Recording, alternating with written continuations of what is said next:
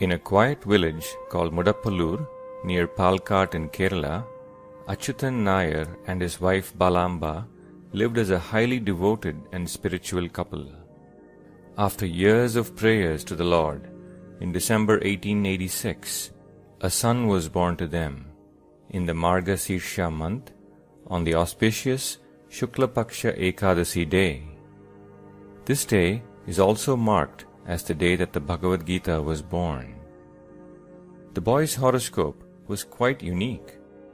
While it promised a life of huge prosperity and fame, there were clear indications of abject poverty. The child was named Subramanya.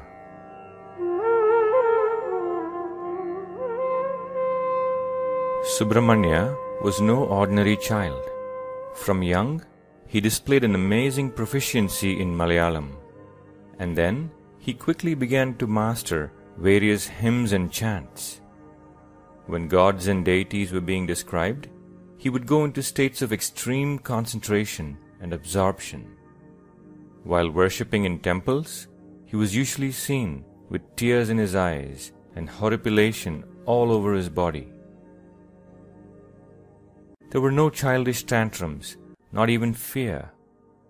Things that attract children, like tasty food, toys, the glitter and the gloss, held no charm for him.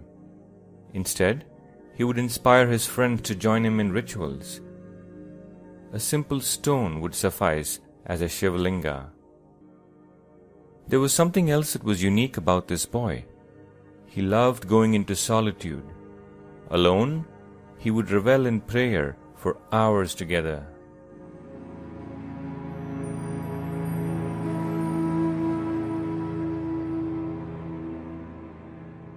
In his teenage years, unfortunately, his mother had passed away. As he entered high school, something strange began to happen. Being inherently intelligent and hard-working, he excelled in his academics, making his father extremely happy. But at the same time, Subramanya was losing all interest in studies. The school curriculum seemed irrelevant to him. Why? In his own words, "This sort of education is as dry as a skeleton. What am I going to gain from it? I seek no job, I want no wealth, then what is money for?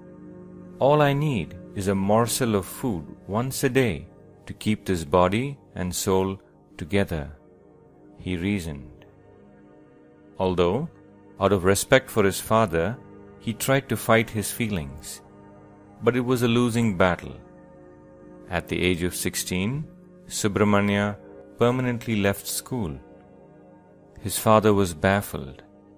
"Subramanya, why did you do this?" The boy calmly answered, "Don't worry, father.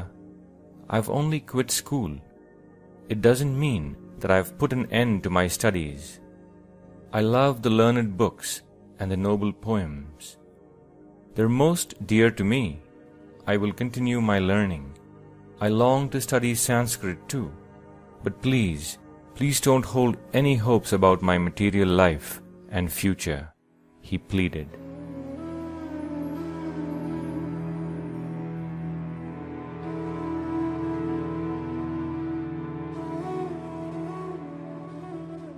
Strangely enough, after quitting school, his schedule at home became much more rigorous. Each morning, he rose well before dawn. The day began with intense meditation on Lord Shiva. After Parayanam, the chanting of sacred texts, he would study the Upanishads. Only then would he have his breakfast. His day was filled with education, japa, and meditation. For instance, he would recite the entire Gita every day from memory. But more importantly, he would revel in the meaning of every verse as he recited it. There was an intense study of the Sanskrit language, its grammar and literature. He filled his heart with the writings of Adi Shankaracharya, Sri Ramakrishna, Ramana Maharishi, Swami Vivekananda, Sri Ramatirtha, and the list went on and on. But he made sure that any form of study was accompanied by contemplation, discussion, and meditation. He continues in his journal, "From young, it was Subramania's nature to enjoy solitude, and this led him to quiet and serene places. Near his house was a beautiful forest full of trees, flowers, and chirping birds. Every evening he would retreat into these woods and meditate upon the greatness of God's creation, the isness of it all. Steeped in reflection, he lost all count of time. Like a man who is drunk, he moved about the forest, completely fearless of the dangers that surrounded him. When the insects and the worms began to bother him, he built with his own hands a high wooden platform so he could sit in deep contemplation." Nandishavaha Peruvarapate Mahesha Mandagini Salilatira Kritadhivasa